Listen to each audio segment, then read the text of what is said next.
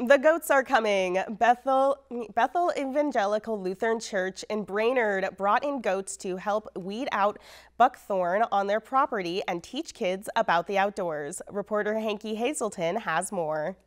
Overrun with invasive vegetation buckthorn, the Bethlehem Lutheran Creation Care Team is undertaking a project to clean an acre of undeveloped church property.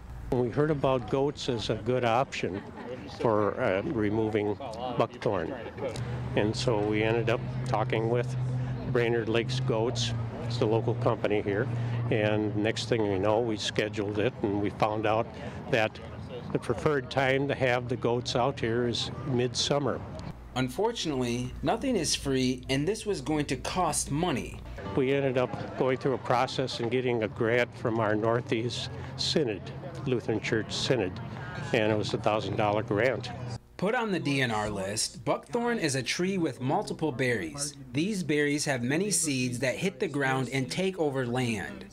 Goats are very good, up to 6 feet high, at helping control buckthorn. They don't eradicate or eliminate, but they give that landowner a chance to take back the land that might be overgrown.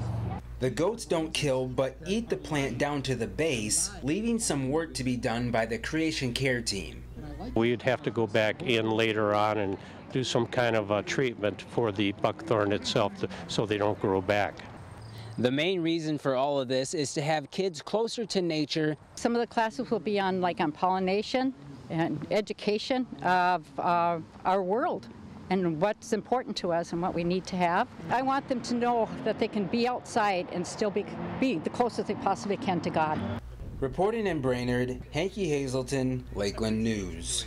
After property cleanup and site preparation with natural plantings, the church will use its space to open pollinator gardens and hold Sunday Bible learning events. This will also be an opportunity to create nature paths benefiting the local area and schools.